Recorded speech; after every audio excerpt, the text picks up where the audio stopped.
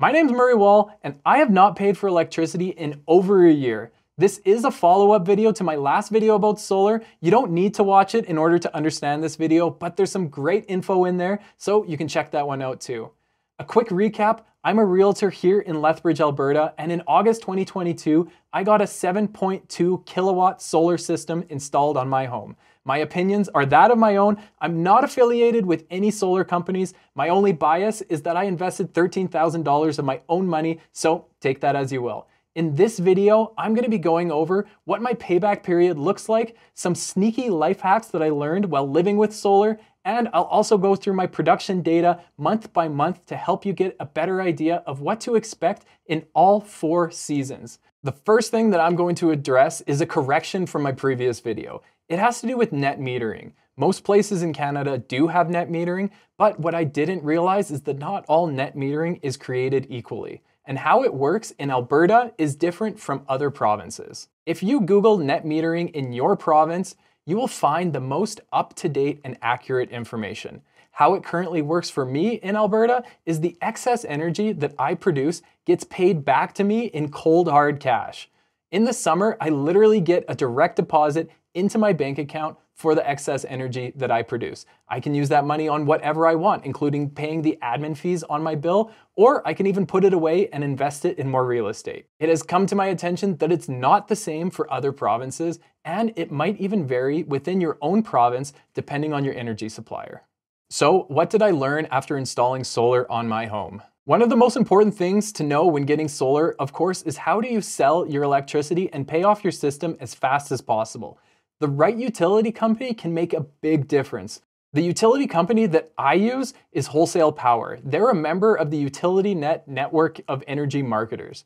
There are over 30 different companies under the Utility Net umbrella, and they all have the same rates. If you live in Alberta, and even if you don't have solar, I would consider checking them out because they might save you money, and you can cancel or switch at any time. All utility net companies in Alberta are part of the Solar Club, which allows you to buy and most importantly sell your electricity at a high rate during the summer when you're a net exporter of electricity, and during the winter you can switch to a low rate when you're a net importer of electricity. This can drastically lower your payback period for your solar system. I personally switched from high to low and low to high in October and March respectively. This is basically the only maintenance that I have to do, if you can even call it that. The other way to make money is to sell your renewable energy credits. I use ReWatt to sell my credits, and they estimate that I will get an additional $2,300 to $3,400 over the next 10 years just by doing so. The sign-up process was super easy, and they pay you a lump sum once per year. I have yet to actually get paid by them because I only signed up after learning about them when doing research for my first video. I'll pin a comment below once I receive my first check. Another thing that I learned is that my air conditioner by far uses the most energy in my home. So I'm very glad that my panels face slightly west because they produce energy late into the evening. Even in the summer, my home is pretty cool in the morning and I don't need to run my AC. The hottest hour of the day is usually between 4 to 5 p.m. So a sneaky hack that I learned was to program my thermostat to call for cooling slightly later in the day when my panels are producing the maximum amount of energy.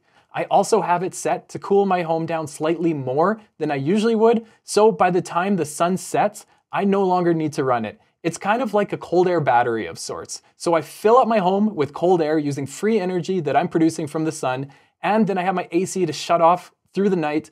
That way I don't have to pull any energy from the grid to cool my home. Is this all a bit extra? Maybe. Does it save me more money than running it regularly? Absolutely, and here's why. If you've ever looked at your electricity bill, you will probably notice that the bulk of the bill is not actually the electricity that you use, it's the transmission and distribution fees. These fees are not actually fees at all. They're entirely variable and based upon your usage. So by not importing any electricity during the day when the sun is shining, you will not be paying any transmission and distribution fees. I know this is the case in Alberta, but I'm not sure how bills are calculated in other provinces. Let me know in the comments if it's similar in your province.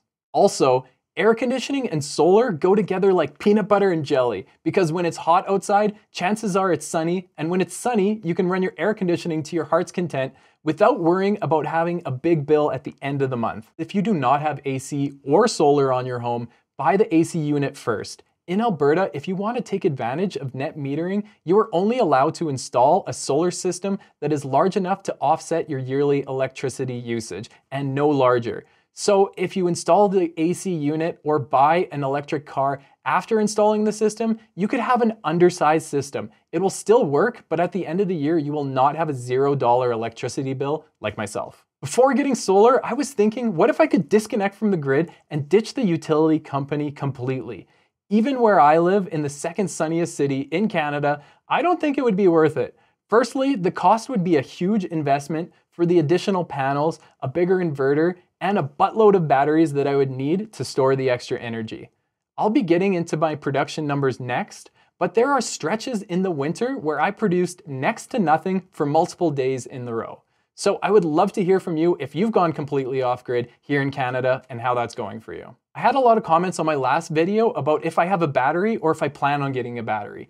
The current answer is no. With net metering, you can basically use the grid as a battery, build up a credit in the summer, and use that credit in the winter without a huge upfront cost. However, that does mean that if the grid goes down, your power will shut off automatically as well. Where I live, my power grid is very stable. I can't even remember the last time we had an outage. If you have less stable power, or maybe you have an electric car that you would like to charge up overnight, it would probably make more sense. But for me, for now, I'm very happy with how net metering works. Speaking of my production numbers, let's take a look at how they stack up. First, the stats on my system. I have a 5 kilowatt solar inverter with 16 panels at 450 watts each, adding up to a total of 7.2 kilowatts for the entire system. It cost me $18,000 for the complete install, and I was able to claim the full $5,000 back from the Greener Homes grant, so it was only $13,000 out of pocket. Here is my total production for 2023. I produced 8.28 megawatt hours with an average of 690 kilowatt hours produced per month. Here we have the month of January, and you can see the production for each individual day. The best day produced 16 kilowatt hours, and the worst day only produced 0.3, with a total of 268 for the month. February totaled 344 kilowatt hours, but you can see here there was nearly a week where I produced next to nothing. On to March, where I produced 724 for the month. You can clearly see we must have had a lot of snow at the start of the month. This is the month where I took advantage of the solar club and switched over to the higher rate about halfway through the month. You can only switch the rate once per month. On to April, 927 produced with a couple of cloudy days. May was pretty similar, but you can see as the days get longer how much more energy I produced with a total of 1,128 for the month. This is more kilowatt hours than I use in a month, especially because there were very few days, if any, that my AC was running. June takes the cake at 1,135, just barely edging out May with 7 more kilowatt hours produced. June is actually on average the rainiest month where I live. Now onto July, where you might notice a serious lack of production in the middle of the month. This time, it was not because of snow on the panels. What happened was my solar stopped working for 3.5 days before I checked my app on my phone and realized that it was not producing anything. I called up my installer and they were able to get a guy over to my house the same day to diagnose it. He literally flipped the switch off and then back on again, and the system came back to life. At this point, we both thought that it was fixed, but 3 days later, it went down again. They were able to come back out, and it turns out that the shut-off switch was faulty. My solar installer replaced it with a new one totally free of charge. That's why it's very important to go with a reliable installer. So for the month of July, I only ended up with 886 kilowatt hours. If I didn't have the outage in July, it most likely would have been the highest producing month. August, there was nothing special, with 1,054 produced. September, 788. October, 391. Early in October is when I switched to the low rate for the winter. I've had solar actually for a bit over a year, so this was my second October with data, and in October 2022, I produced nearly double at 656 kilowatt hours. I released a video recently on my channel where I talked about weather in Lethbridge, and I stated that October is one of the most unpredictable months, and this definitely proves my point. November nearly matched October at 386. And finally, we have December with 248 kilowatt hours. So what does my payback period look like? Well, it's not easy to calculate this because, as I previously mentioned, in Alberta, if you have a fixed electricity rate, the transmission and distribution fees are always variable. And because I'm not paying them when my solar is producing electricity, it's hard to know exactly how much money I'm saving. Thankfully, I have an almost perfect comparison. I actually have a rental property that does not have solar on it, and I have the electricity bills for the last year. Over 2023, the rental used on average 651 kilowatt hours per month, and my solar produced on average 690 kilowatt hours per month. So pretty dang close. The total electricity bill for the rental was $1,740 for the year, and my total bill at home was $0. So I saved at least $1,740. If you take the install cost of $13,000 and divide it by 1740, that gives me a payback period of 7.47 years. This does not account for the additional savings that I should be making selling my renewable energy credits. So, was it worth it? Time will definitely tell. Currently, it looks very promising for me. My panels should be paid off in 7.5 years, and they're also warranted for 25 years. So by that math, they should have paid for themselves 3 times over. Of course, it depends on the price of electricity, but I would be shocked to see if electricity prices drop in the coming years. It seems like a pretty good investment to me. The only thing that could have a better return is probably real estate. If you have any further questions, leave me a comment. And if you want to move to the second sunniest place in Canada, hit me up. My details are in the description down below.